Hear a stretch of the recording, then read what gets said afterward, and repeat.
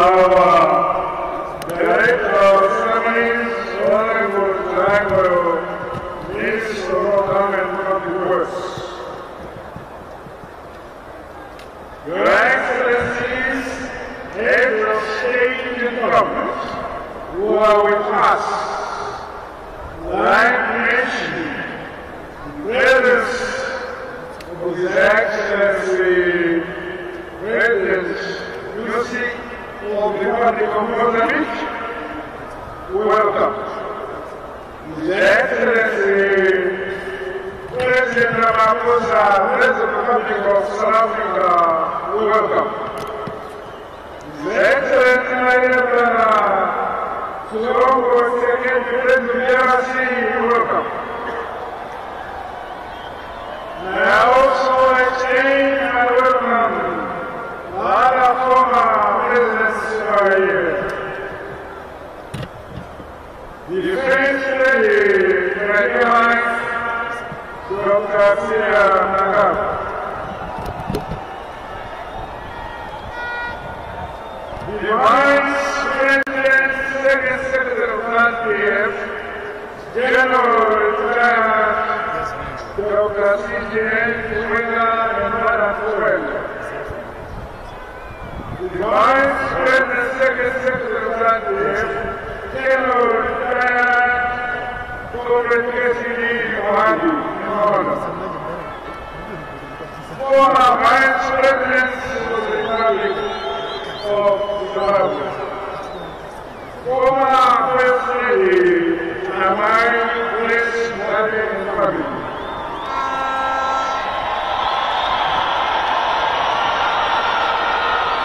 Former Vice President, Comrade Amantu, and Puri of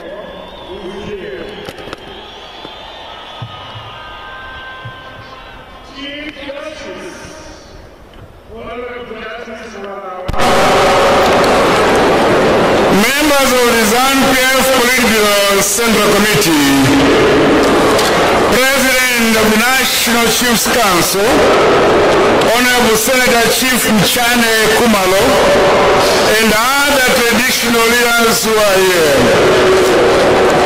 The Chief Secretary to the President and Cabinet, Dr. Mishek Swanda, Chairman of the Public Service Commission, Dr. Ungwe, members of the National Assembly and Senate, senior government officials who are here, Commander of the Zimbabwe Defense Forces, General P.V. Swanda, service chiefs who are here, veterans of the liberation struggle, leaders of political parties who are here, excellencies, members of the diplomatic corps, leaders and the heads of religious organizations who are here, ZANU-PF members, cadres and affiliates, representatives of Zimbabwe civic organizations and groups, members of the media, invited guests, comrades and friends, welcome.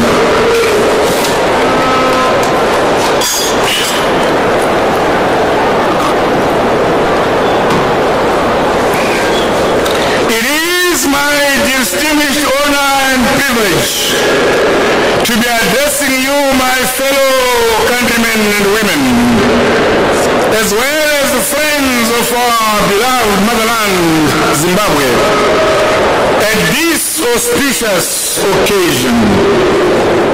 Allow me, on behalf of the people of Zimbabwe, my party, ZANU-PF, and indeed on my own behalf and family, to express my deep gratitude for the kind messages of congratulations we have received following our elections. In the same spirit, I warmly welcome the various delegations from the SADC region, Africa and beyond, who are joining us today for this inaugural ceremony. the long-standing solidarity and support Zimbabwe has enjoyed from the progressive members of the Committee of Nations, which date back to the days of our protracted 16-year war of liberation for our independence, freedom and democracy. The 2023 harmonized general elections have come and gone. I once again thank you, my fellow Zimbabweans, for dutifully preserving and safeguarding our national unity, peace before, during and after the elections. Dinokutendai muri Zimbabwe, nyalimoma muri Zimbabwe.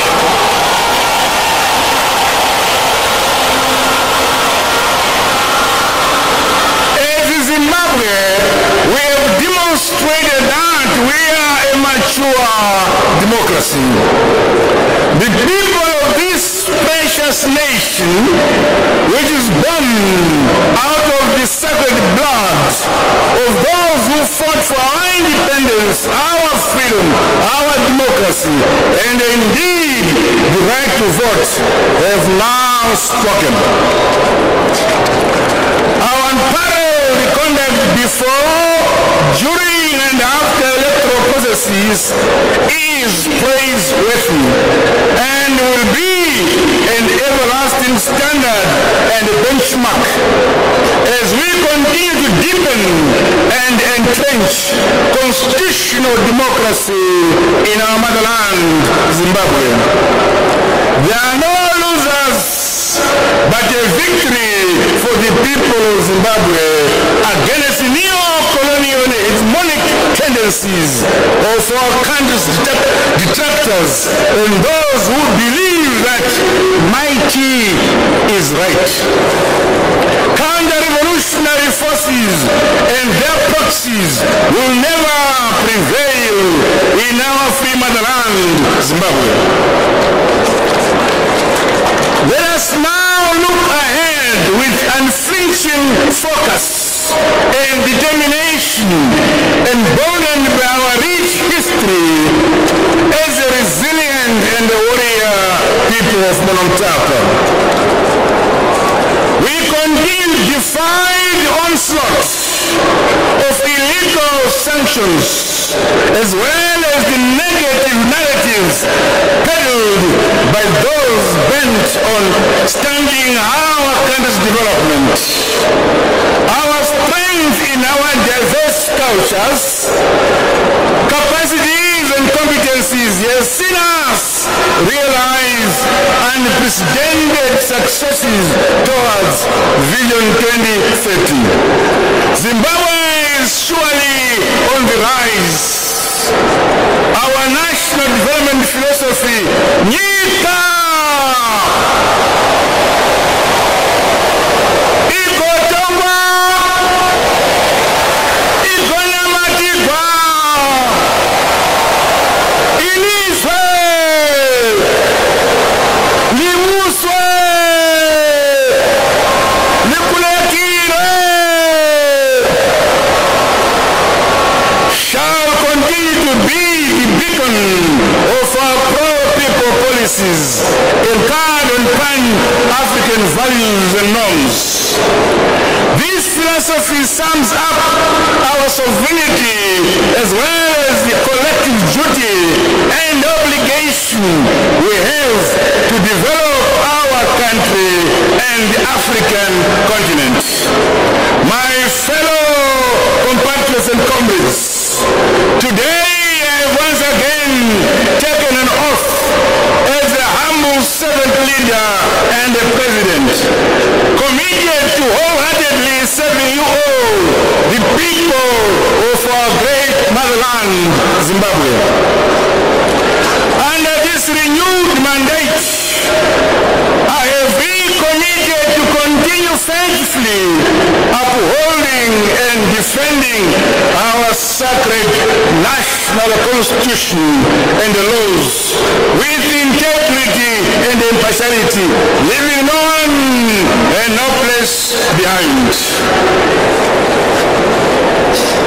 I stand before you, my fellow Zimbabweans and countrymen and women, at this historic moment of our nation, as the president of all Zimbabweans, regardless of tribe, religion, color, creed, or political persuasion.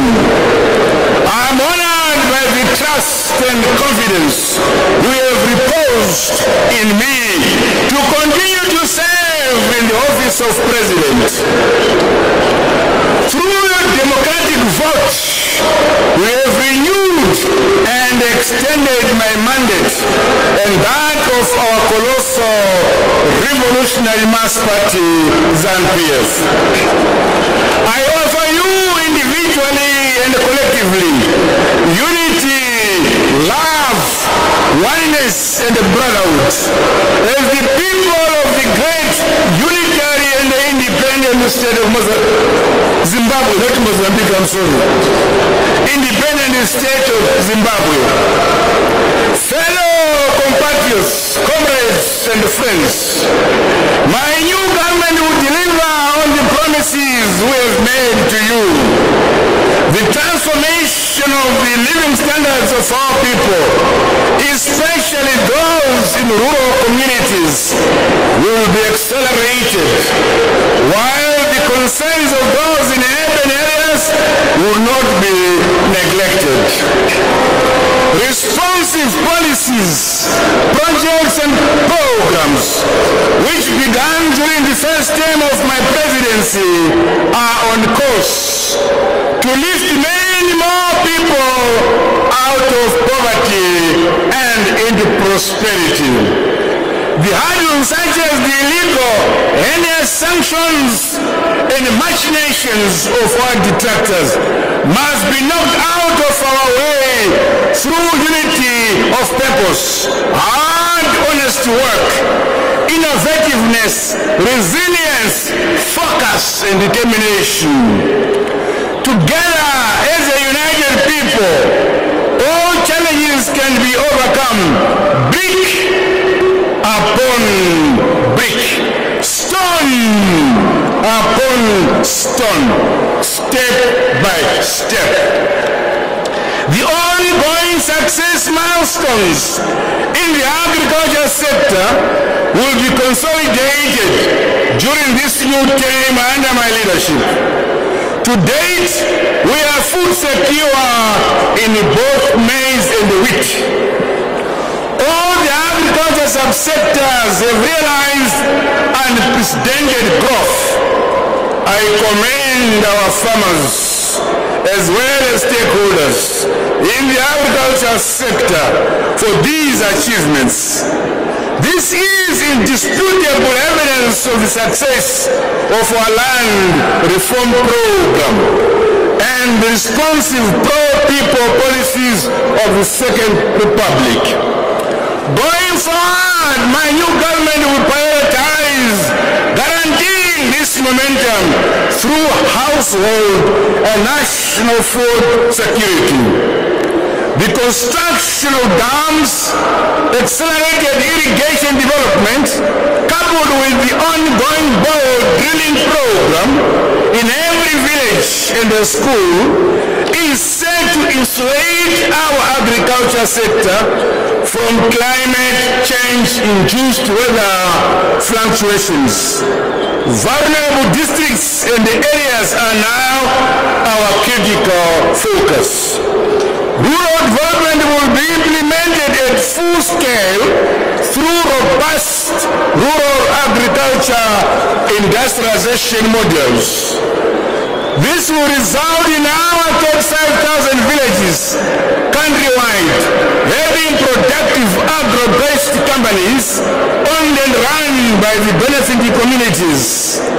The program will see a multi-fold increase in rural incomes and sustainable livelihoods. The success of our agriculture sector has ripple effects to our agro-based manufacturing sector and industrial base.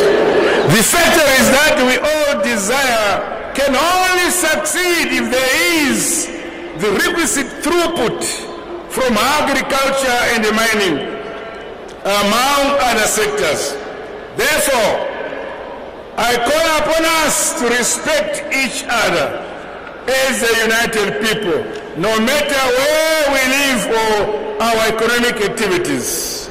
Comrades and friends, countrymen and women, the past 5 years have delivered valuable lessons on our intricate economy, especially the fact that a national currency that is supported by a vibrant productive sector is indispensable to sustainable development. No country has ever developed without its own currency. Further, we can only develop and grow the economy based on our own internal resources. I urge us all to believe in ourselves and our abilities as Zimbabweans and as Africans. Development and national prosperity based on what we have is more sustainable and durable. We must take pride in who we are and what we can do for ourselves as a people. The numerous mineral resources in our country must be sustainably be exploited to leapfrog our industrialization and development.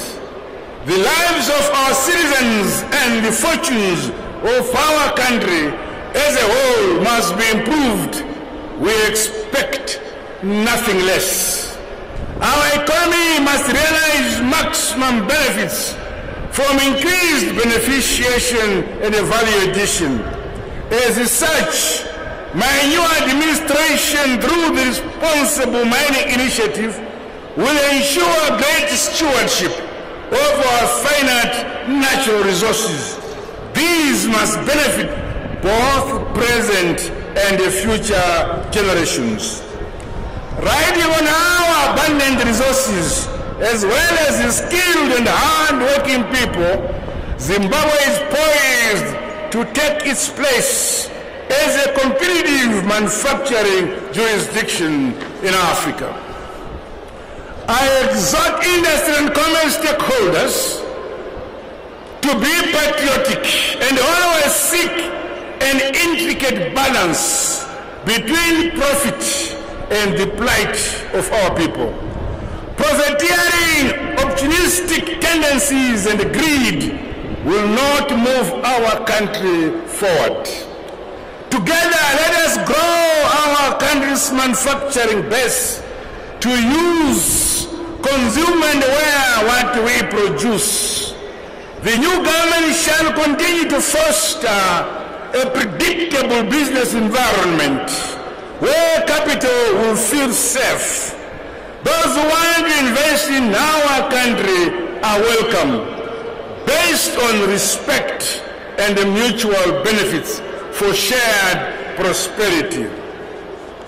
Distinguished guests, ladies and gentlemen, the modernization of our national infrastructure, utilities and amenities will continue unabated.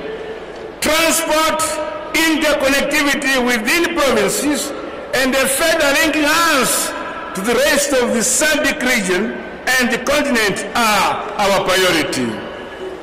The internal capacities and local skills in road construction that have been developed over the last 5 years will be deployed to further modernize our road network.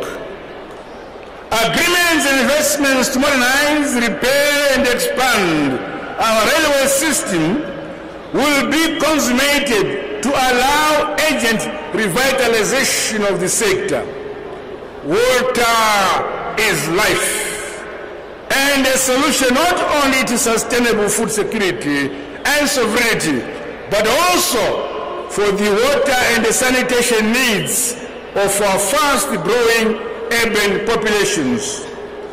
Gwai, Shangani, and the Kunzi dams, which are said to meet the needs of Bulawayo and Harare metropolitan provinces, are scheduled to be completed soon.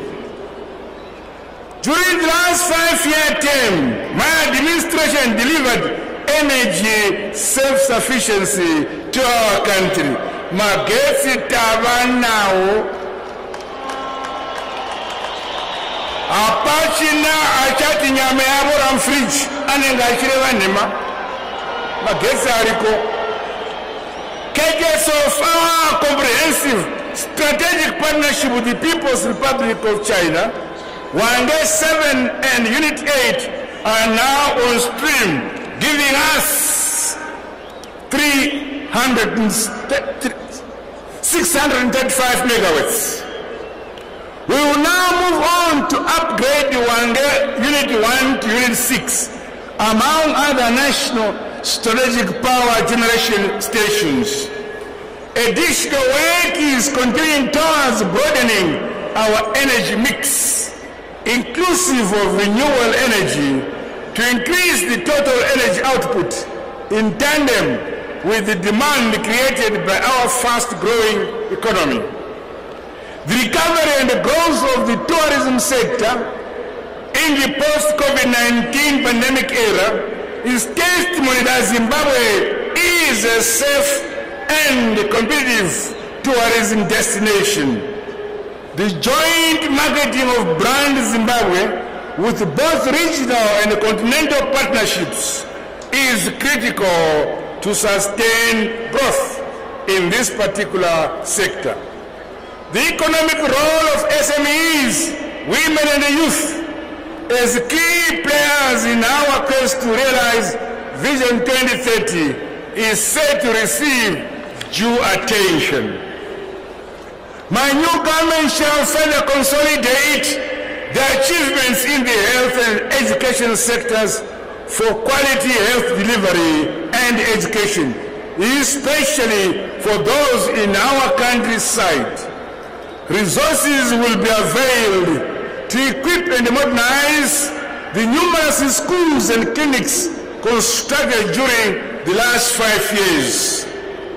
The requisite resources will be channeled towards the commercialization of startups developed in our innovation hubs and industrial parks under heritage-based education 5.0. Matters related to housing delivery, water and sanitation, among other social amenities, remain key to the modern, empowered, and prosperous Zimbabwe we all want and we all deserve. I call upon those elected at the local government levels to wholeheartedly serve the people of our great country, Zimbabwe. Our citizens, especially those in urban areas, have endured poor service delivery for far too long under the opposition. Ratepayers deserve hard-working and competent local authorities who will ensure that our towns and cities regain their long-lost pride through world-class service delivery. Going into the future, those in the arts, sports, and creative cultural industries will be supported to express their talents. However, the fraternity is called upon to promote and protect our Zimbabwean values, African culture, as well as our Christian-oriented family traditions and norms. Never use the arts or media to promote self-hate and divisions in our nation. Meanwhile, I express my profound gratitude to our traditional leaders, Mazimambedu, who are the custodians of our land and culture, together with the religious community who joined the crusade to preach peace, love, and harmony in our nation. The institution of traditional leadership and the freedom of worship will continue to be protected by my new government. Comrades and friends, under my leadership, and the new ZANU-PF government, democracy, good governance, the rule of law, and the politics of tolerance will be entrenched in line with the spirit and letter of our sacred national constitution and laws. We make no apologies for entrenching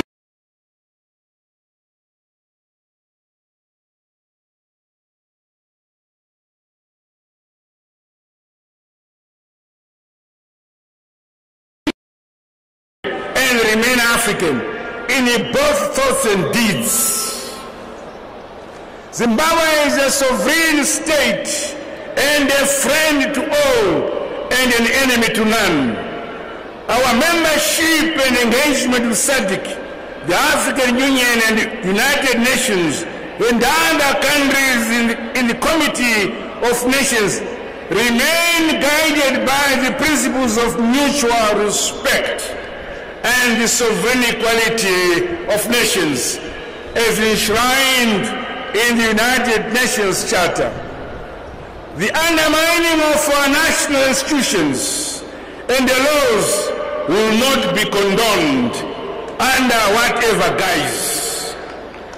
No country or a group of persons should disregard the sovereign decisions and the views of the people of our motherland, Zimbabwe. We will never be second-class citizens in our own country. We stand ready to welcome those nations who want to work with the new ZANU-PF government to build lasting partnerships to make the world a better place. We look forward to joining both traditional and emerging global institutions who accept our hand of friendship. The architecture and the composition of the United Nations Security Council must be reformed to reflect democracy at a global level as well as the equality of nations. Our country is committed to playing its part for the realization of global peace and security, anchored on dialogue and the peaceful resolution of conflict. My dear fellow Zimbabweans, comrades and friends, in concluding, allow me to once again commend you, the people of our great motherland, Zimbabwe, the people of Onomtapa, for the successful watershed, peaceful, free, fair, transparent, and credible, harmonized general elections.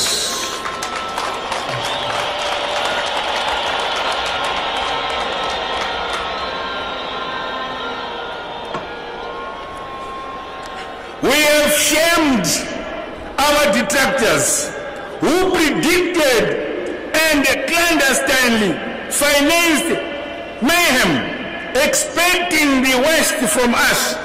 Before, during, and after our pause, the will of the Zimbabwean people has been expressed and must be respected.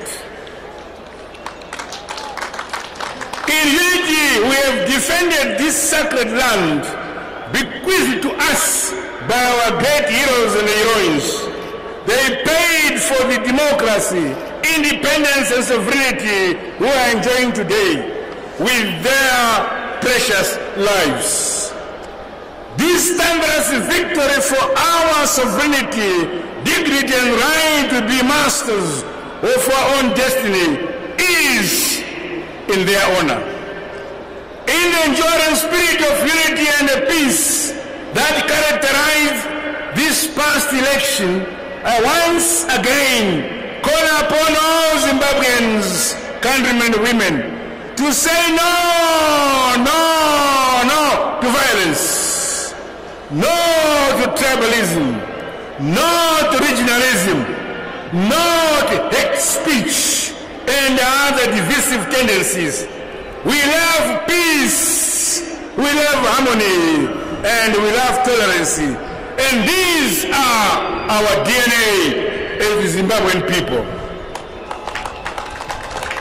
Let us now turn our focus back to our collective duty and obligation to build, modernize, and industrialize our motherland, Zimbabwe. The quality of life of our people, from Zambezi to Limpopo, from Plumtree to Mtari, must be improved. That duty lies with us all as Zimbabweans, both here at home and those in the diaspora. No one else will build our country. Nika!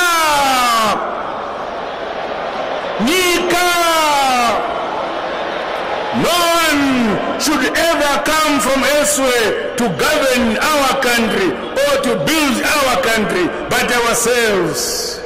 We have the primary responsibility to offer supplications and prayers for our country. We must do all those things ourselves. This is who we are as the great people of Monomtapa, the great people of Zimbabwe. Nyika! Igotongwa! Igonamatirwa! Iliswe! Liwuswe! Likulekere! Abanikazi bano. Under the new ZANU-PF government and my leadership, rest assured that you, my fellow Zimbabweans and compatriots, boys and girls, at home and abroad, shall continue to be at the center of all our policies, projects and programs. We remain forever a government from the people, by the people, and for the people. The future of our great motherland, Zimbabwe, the future of the Republic of Monomtapa is bright. Long live our freedom, long live democracy, long live independence, long live our unity and peace. God bless you all. God bless Zimbabwe. I thank you.